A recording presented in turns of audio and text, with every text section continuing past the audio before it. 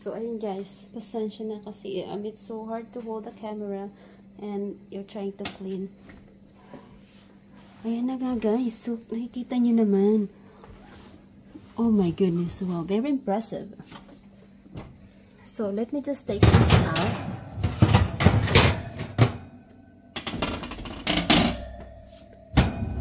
Wow, look at that. Okay, check that out.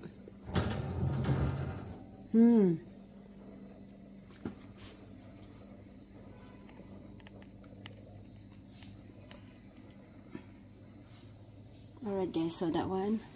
Ooh. Oh my goodness.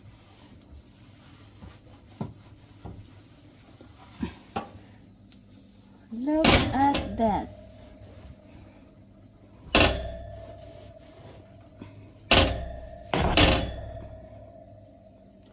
Wow, just like that, you know. Oh, I can't believe this. So, yan guys. I'm just gonna continue lang ng pag-cleaning dito. Tapos, ipapakita ko sa inyo after. Alright, so there it is guys. Ayan na, nalinis ko na siya. As you can see, it's a big difference here. Ayan. Can you see the inside?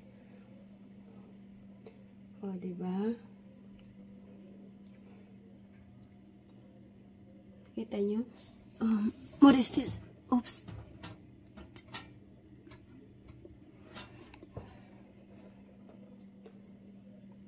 Parang new again. Not really brand new, but it looks like new again.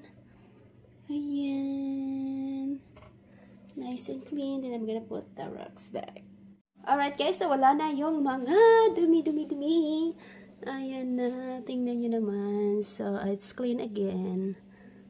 Ayan. Ilang months na naman to before ma-clean. Kasi bihira lang naman. So, ayan.